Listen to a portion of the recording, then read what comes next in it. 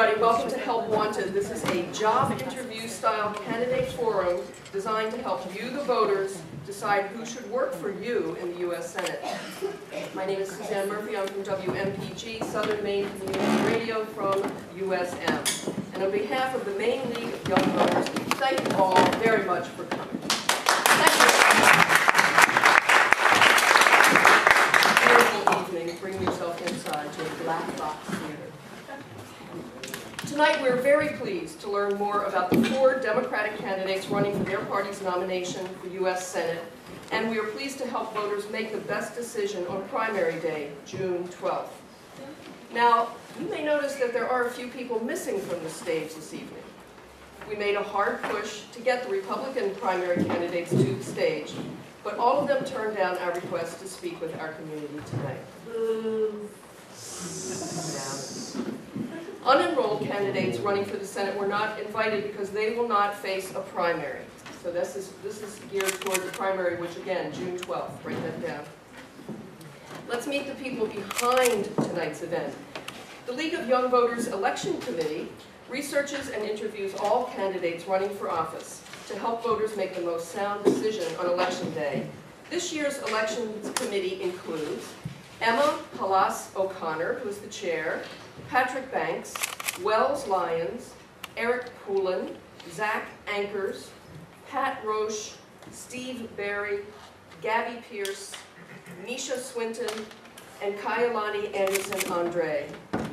They've collected candidate questionnaires, they've conducted follow-up interviews, and then they've generated many of tonight's questions. Let's give them a round of applause for all the work they've already done.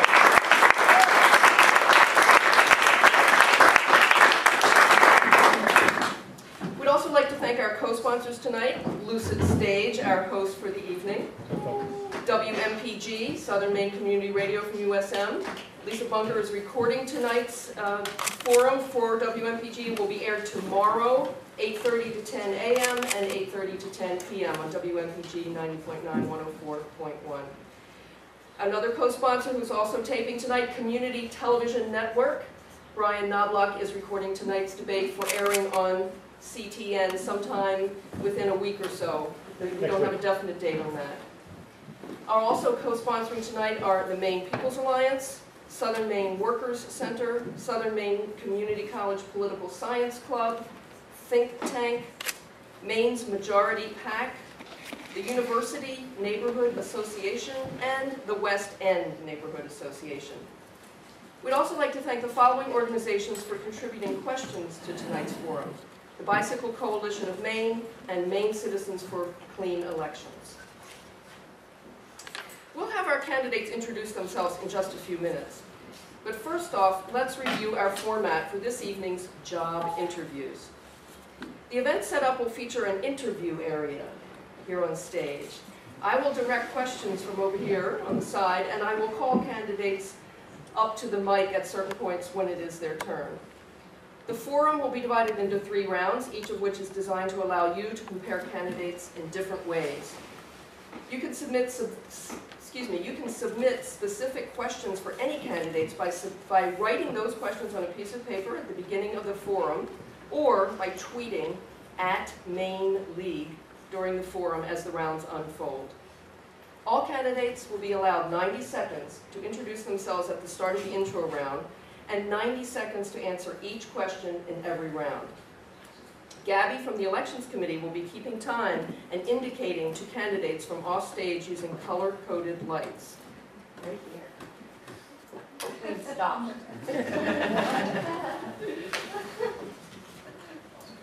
Candidate order has been selected at random prior to the event and will be as follows: Benjamin Pollard, Matthew Dunlap, Cynthia Dill, and John Hink.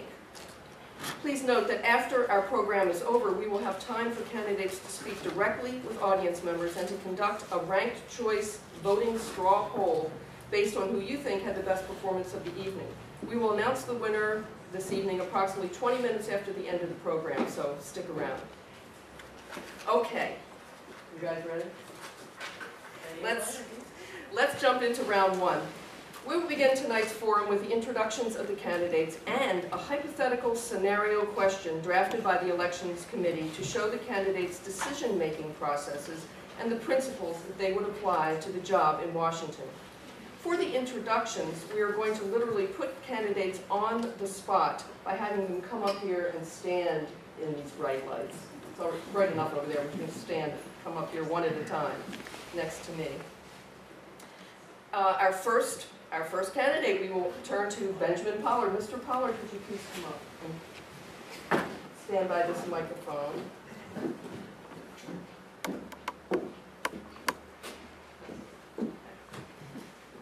In 90 seconds, please introduce yourself to the audience by stating the town you currently live in, your occupation, and what one of your 5-year goals as a U.S. Senator would be.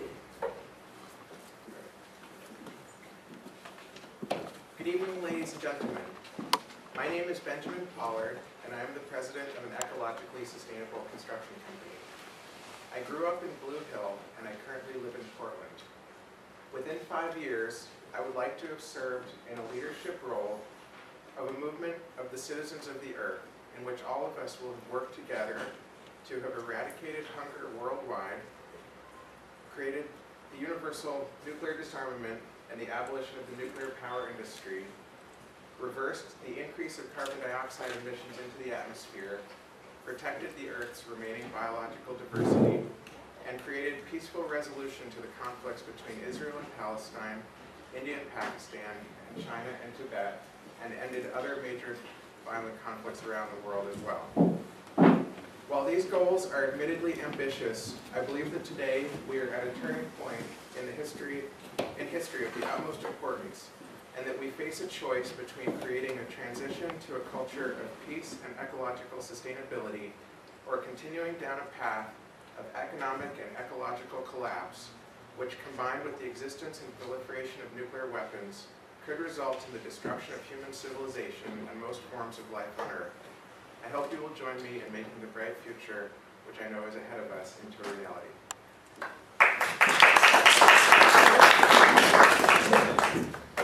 You have another part to your intro here. Thanks.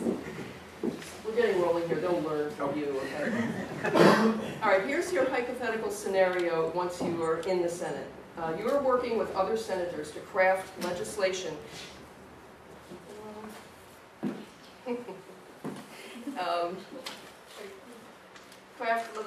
intended to create jobs. Which of the following proposals would you advocate to include? Please respond with either A, B, or C, and why. A, reduce the corporate tax rate. B, reduce workplace safety regulations. C, pass federal stimulus legislation similar to the American Recovery and Reinvestment Act. Which one of those would you put into crafting legislation intended to create jobs? All right, so I have a limited menu of options here, so I'm choosing multiple choice. The one that's closest to my answer is C. I do believe we need to invest in infrastructure. We have roads and bridges which are collapsing. We need high-speed internet around the country. I believe that with the higher cost of petroleum, we need to invest in a rail network around the nation, both standard rail and high-speed rail. I've actually just gotten back from England, and it's delightful driving on the trains. I enjoy it very much, and it's a great way to save petroleum, conserve petroleum. I think, in addition, if I could expand upon the similarity to that Job Act, I do think we do need to reduce the regulatory burden which is facing corporations. And as a small business owner, I'm very aware that it's very challenging to provide employment opportunities. The Economist magazine had a cover story a few weeks ago called Overregulated America, which talked about just how cumbersome the regulations are. So we need to achieve goals. We need legislation which is simple and concise and logical and easy to comply with while achieving the basic goals. I think we also need to invest in education and job training.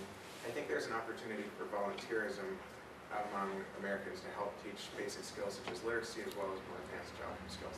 Thank you.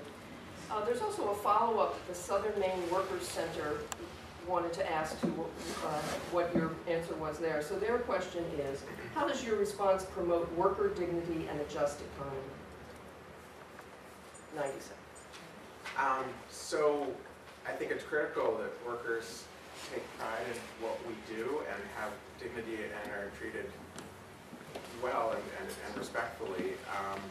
I'm both the worker, I'm at this point the worker of the company. I'm a carpenter and a mason.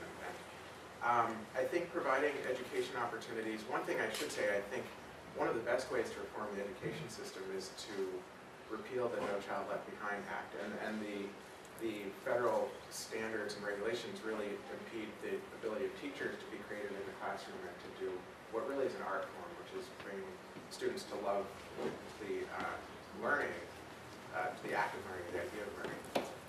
So I think a lot of education investment should be done at the state and local level, but that really providing meaningful work in the construction trades. Another thing I think we should do in terms of job stimulus is invest in energy efficient remodeling of our housing stock and commercial buildings, and that both creates jobs, it also reduces our carbon dioxide emissions and saves people money. So I think that's a real winner as far as job stimulus. And by going along with living wage, increasing wages to standards where people can live at a decent standard of living, I think we can increase the dignity of workers. Thank you very much. Candidate Power.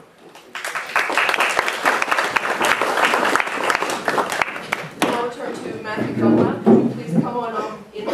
We'll put you on the spot.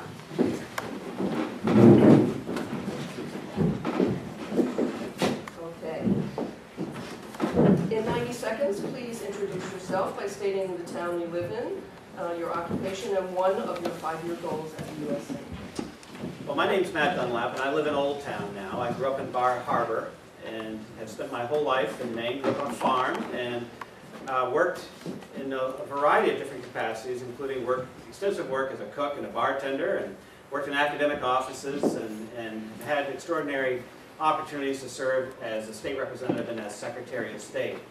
In 5 years, what I've hoped to be doing is be back here and talking with you again about the same types of conversations that we've had this year around generating a better economy, a better future with greater prosperity than what we have seen in the last decade, and perhaps platform a new campaign to build on those successes around things like job prosperity, student debt, protecting our environment, tax fairness, a better healthcare system than what we're facing right now. All the things that I've heard about over the last few months that hopefully we'll have crafted some solutions to that we can further develop success for the 5-6 years after that.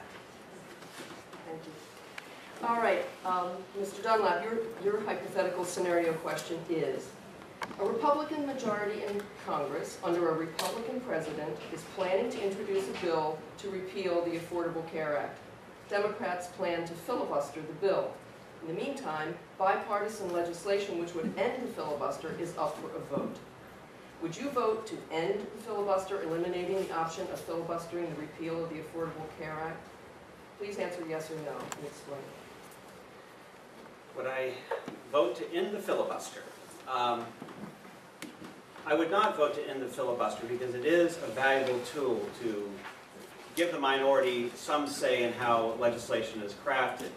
As far as the Affordable Care Act would be affected by that, I believe that no one bill can solve all of our problems in any case. And I think there's a lot more that has to be done with health care, regardless of what happens under the current scenario now with the Supreme Court pending decision on the Affordable Care Act, or some other iteration of legislation that comes forward. I do believe there has to be some reform to the filibuster rules, but to simply end the filibuster would then give no one the voice that they would need, especially if we were serving in a minority party with the other party's nominee as the president. I think ending the filibuster at that juncture would probably be working against ourselves in that longer-term scope of things. Great, and as a follow-up to that, Think Tank, a local small business in Portland, wants to know what legislative measures you will support as a U.S. Senator to make health care affordable for small businesses. What can you do to make local co-ops a more viable option, for instance? Well, I think local co-ops are just one of many proposals that we need to introduce and discuss. But what we really need to do with health care is everything that we discuss about health care has to be considered as part of the greater solution or the greater problem. we treat so many things as if they're not part of the problems that have created such high healthcare costs, high insurance costs. We also have to make sure that whatever system we put in place also makes the healthcare field an attractive one for people to get into the healthcare profession. Right now, we just create a system of high-paid bureaucrats who we used to call doctors and nurses. I think that a program like a health co-op is something that's incredibly important. But one of the things I've discovered in this discussion about healthcare is that when we talk about containing costs, what we are not saying is that one of the reasons why people don't want to see costs contained is because they see their profits be cut. So I think we have to address this from an integrated approach from both the delivery side, the insurance side, and with an eye towards providing excellent health care for the patient, so the patient doesn't have to worry about going bankrupt because he gets sick. That's got to be our goal in the long term. Okay, thank you. Matthew Dunlap.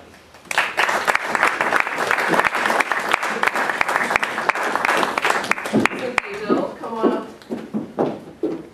Put on the spot here. All right. So please introduce yourself, town you currently live in, occupation, one of your 5-year goals. Okay, thank you very much. My name is Cynthia Dill, and I currently live in the beautiful town of Cape Elizabeth with my 2 kids, Harrison and Isabel, 17 and 15. I'm married to Tom Clark. I have a lot of jobs, like many of you. First and foremost, I'm a mother. I'm also a lawyer. I serve in the state senate. I represent District 7, which is Cape Elizabeth, South Portland, part of Scarborough. I'm the president of the Friends of the Maine Woods, which is a statewide nonprofit organization that's founded to promote the creation of the Maine Woods National Park. I teach Introduction to American Government at Southern Maine Community College, and I do a lot of housework. And I think what's on my mind as I speak to this group is the inability of young people to afford college. And there's a couple pieces of legislation that are currently pending in Congress that I'd like to work on. There's a bill in the House and a bill in the Senate that would reform the way students can get college loans and the role of government in supporting students, as well as expand the Pell Grant program. So I think, first of all, making college affordable is critically important, because we all know that with a college education you have a higher likelihood of having a job, you have a higher likelihood of making more money and having economic security, and economic security in families is what's really going to move America forward. In addition to student loans, I'm so sorry. oh, that's okay. That's the stuff. Student loans is good enough, thanks. Yeah, okay, hold on. No. Oh, sorry. Please come back in. So I have to give you your hypothetical scenario, which is, these are really great. Okay, your hypothetical scenario question is, a bill is up for vote that would allow gay couples to receive the legal rights of marriage. But the legislation ensures that these couples can only be granted these rights through civil unions, not marriage. How would you vote in favor of or opposed, and why? I would vote opposed to a civil union law, because I think it would in large part stop the momentum towards marriage equality. And I think what gay couples want and deserve is marriage equality. I think there's a difference between a civil union and a marriage, and I respect the desire of gay people to be married, and so I would oppose. And a follow-up question from the West End Neighborhood Association. How will you communicate with constituents in a way that is free of political euphemism and empty rhetoric? Well, Twitter is a good way to Great question. manage your communication. You can't put a lot of hyperbole in Twitter. No, I think communication is critically important, and I think that one of my strengths is communication. I'm very direct. Sometimes that gets me in trouble, but I tend to communicate very directly. I'm a big social media user. I am actively on Facebook and Twitter to engage people in an environment that's comfortable and kind of one-on-one. I also believe that as a United States Senator, I would conduct community forums and really try to be with people on a regular basis to stay in touch with the challenges that Maine families and that people living here in Maine have. Okay. Thank you very much. Thank you.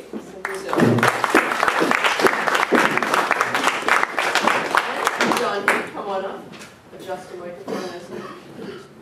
Yeah. So please, in 90 seconds, please introduce yourself, your town you live in currently, your occupation, and what is one of your 5-year goals as U.S. Senator.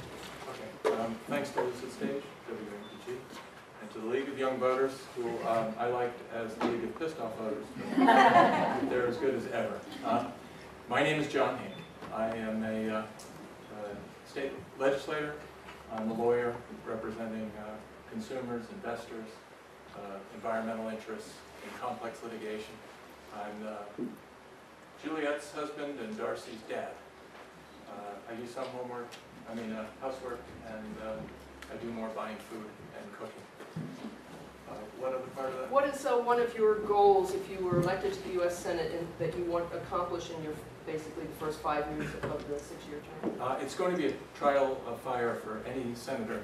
At the end of this year, the Bush tax cuts are set to expire. And at the same time, because the Senate and Congress didn't reach agreement on budget, we have a whole bunch of fixed budget cuts that are going to go in if something isn't done. I would like to be part of that discussion. I think too often it's been dominated by big money, vested interests. I think we need more senators that are focused on the interests of ordinary working people. I'd like to be part of that. I'd like to see that our tax system is fairer. I would like to see that we move toward balancing the budget, but not on the backs of the middle class, as we've done in the past, and instead do it in a way that's fair. All right, now here is your scenario question, hypothetical scenario. Once you're elected, you ready? I'm afraid of this one. Okay.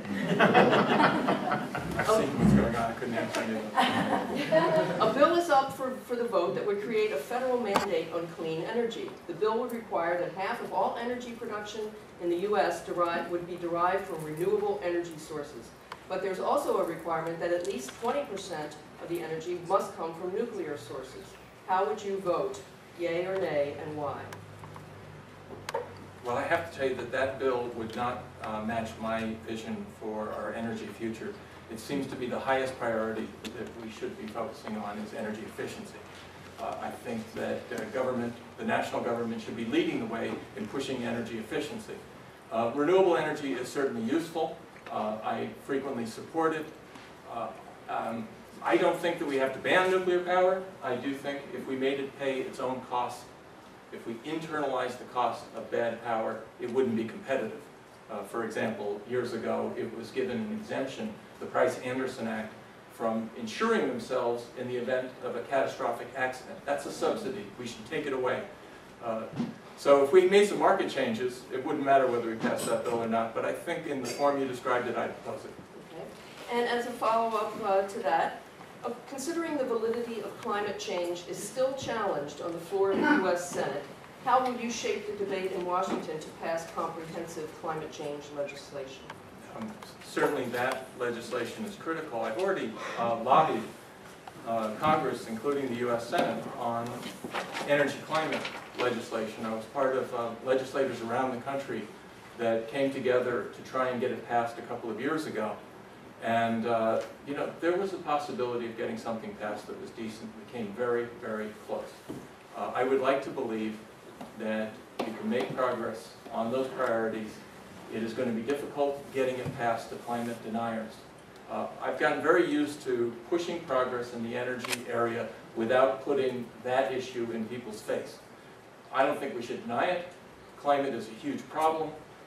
Human-induced climate change is a huge problem, but if some people can't tolerate that discussion, let's move forward on the energy agenda without forcing them to back down. I'm afraid we can't change the nature of the Senate overnight, but we can make progress. Thank you very much. John Hink.